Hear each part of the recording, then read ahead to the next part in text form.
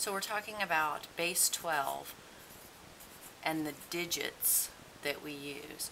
So first of all, in base 10, we use the digits 0, 1, 2, 3, 4, 5, 6, 7, 8, and 9.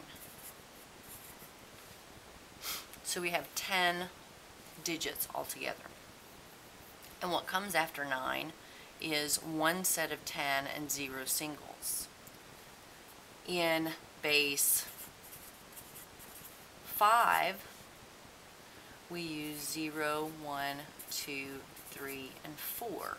So we only have 4 digits. What comes after 4 is 1, 0, which means one set of 5 and 0 singles. When we get into bases higher than 10, though, we have no spaces, because what we normally put after 9 in our world is representative of one set of 10 and 0 ones and one set of 10 and one single, which we call 11. Base 5, we can continue this: one set of 5 and 0 ones, one set of 5 and a single, which is a 6. So for us, this would mean 5 and 6 in base 5 arithmetic. In base 12, though, we can't use these two because these are actually separate. So we do 0, 1, 2, on up. Let's see how fast I can write them. And I need a 10 and 11. Now, depending on the textbook you're using, they will use A and B, or as Kelly has requested the problem, we're going to use what her textbook uses, which is T and E. And at first I'm like, well, what is T and E? Why don't they use A and B? Well, this stands for 10 and 11. So those are the digits we're going to use. What comes after E is one set of 12 and 0 singles. Continuing, this is one set of 12 and one single, one set of 12 and two singles. Now this number right here means 12 plus 2. One set of 12, so 1 times 12 plus 2 singles. So this number for us is 14. So don't read this as 12. This is called 1, 2 in a base 12 system. These two things are different. It's creepy, but that's the way it is.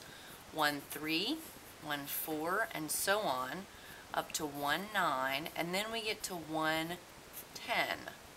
1T means one set of 12 plus 10 singles. This number is 22. 1E, one set of 12 plus 11 singles. This number translates for us into 23. And then we wrap around and we get two sets of 12 and no singles. So for us, this is one set of 12 plus 10 singles. This number is 22, this number is 23, and this number is 24. And you can see how, that's horrible. You can see 24 is actually two sets of 12. 2 times 12 is 24. And then we continue the cycle again, 2, 1, 2, 2, 2, 3, on up to 2T. So let's do this. So 2, 9 is two sets of 12 plus 9 singles. And there's my alarm. How nice is that right in the middle?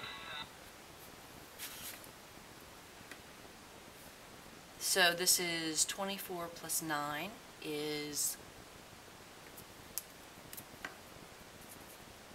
33. 2, 9, what comes after 2, 9? But 2T, 2, 10. This is two sets of 12, which is 24 plus 10, which is 34. And what's after 2T? 2E. Two sets of 12 and 11 singles, so that's 24 plus 11 is 35.